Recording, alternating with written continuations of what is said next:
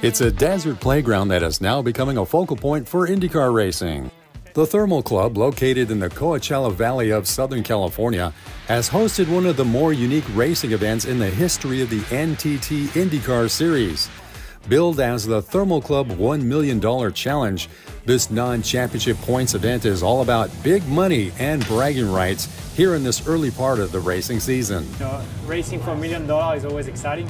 It's a lovely, beautiful facility that we are. We came here last year for testing, and we had a positive couple of days of tests. So that idea of having a non-championship race here, trying to race for a good amount of money and have some fun in a beautiful part of the US. It's certainly a unique element, and I like the way that they've labelled it the $1 million race. It's quite cool and entertaining, I think. As a race fan myself, obviously, I would certainly tune into that.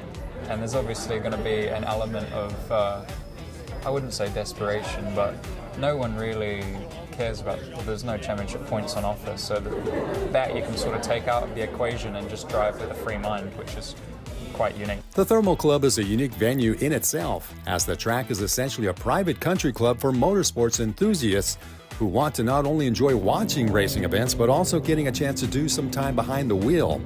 It's also the home for the BMW Performance Driving School.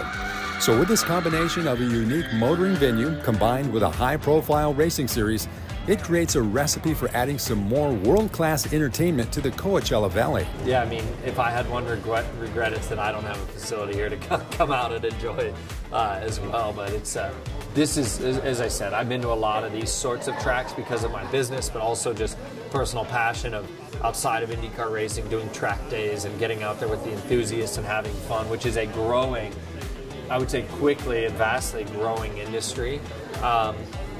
This is the creme de la creme. You're just not going to get any better than the Thermal Club. So it's a great place to come to. It's a world-class facility. I mean, tell me which other track have you been to that you look around and it's like, is that a villa?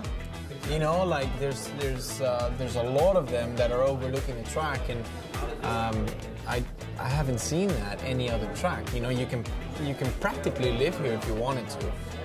And guys can have, the 10, 15, 20 car garages and bring out their car whenever they want and just lap around, So it's a very different facility, and I believe a business model, I would say, compared to other traditional racetracks. The race was run in a unique format where preliminaries were used to determine a final 12 racers to enter into the big money race. And in the end, it was Alex Palou to come away with a big trophy and a very big check. Overall, the success of this inaugural race lays down another must-see event in the growing influence of the Coachella Valley.